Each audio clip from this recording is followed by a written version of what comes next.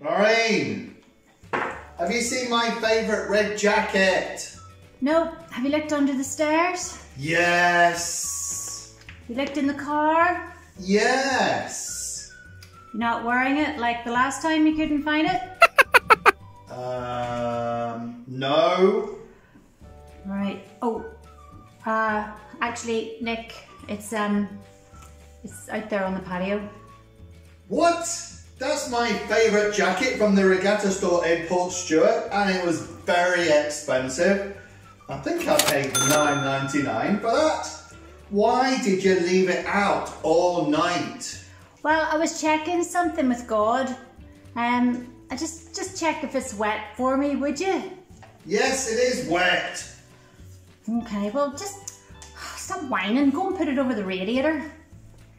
Actually, do you know, there's a Bible story about a guy called Gideon, and God asked him to do something quite big to save the Israelites to go into war. And Gideon, he wanted to just check that it really was God telling him to go to war.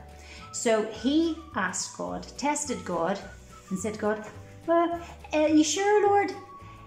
If it is right for me to go, then can we do this? And God did it, showed him a sign, and then he said, actually, can you give me another sign? Anyway, let's hear from the Bible, okay? This is from Judges 33.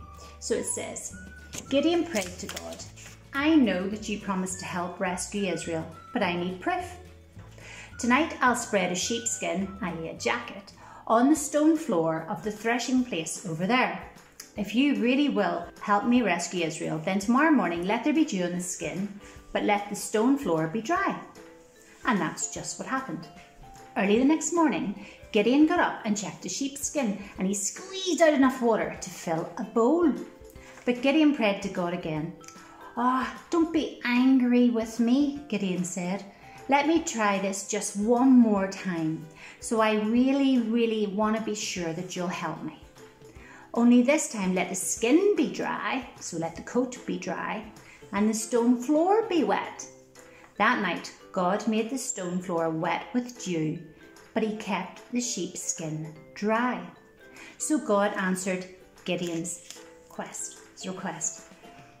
Now, Gideon did ask for a pretty difficult miracle. So he wanted the ground to be wet and the jacket dry, and then the next night he wanted the jacket to be wet and the ground to be dry. Because he really, really wanted to be sure that God wanted him to do this. And you know, it is okay for us to question God and to ask God's guidance on things. We should make sure it's God telling us what to do and not just us telling us what to do. God's patient with us, isn't he? Because he loves us.